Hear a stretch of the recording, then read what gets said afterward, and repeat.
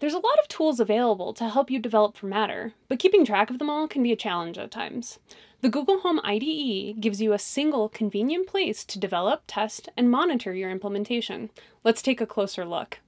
Google Home IDE is a Visual Studio Code extension to provide you easy access to all developer tools that we just went through, and the resources for Matter like documentation and samples.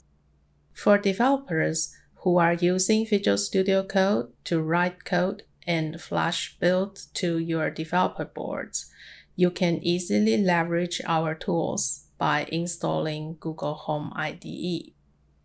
After installing Google Home IDE in Visual Studio Code, you can log into your developer account and also import your service account keys with log access.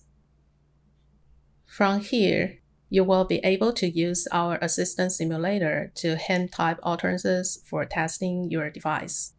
For example, turn on my light, or set brightness to 30%. So you don't have to talk to the device repeatedly during testing, and you can even resend the utterance just with one click. Besides, Google Home IDE integrates with Google Cloud Logging to show real-time data from your devices, so you can view them in Visual Studio Code for debugging and testing.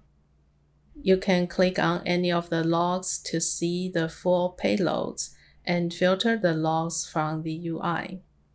It also supports real-time logging, which makes testing even easier since you can just send an utterance with Assistant Simulator and see cloud logging in one place. Check out the resources linked below to get started with the Google Home IDE. If you have any questions, or if you want to see what everyone is building, join us on Reddit or follow us on Twitter. Thanks for watching!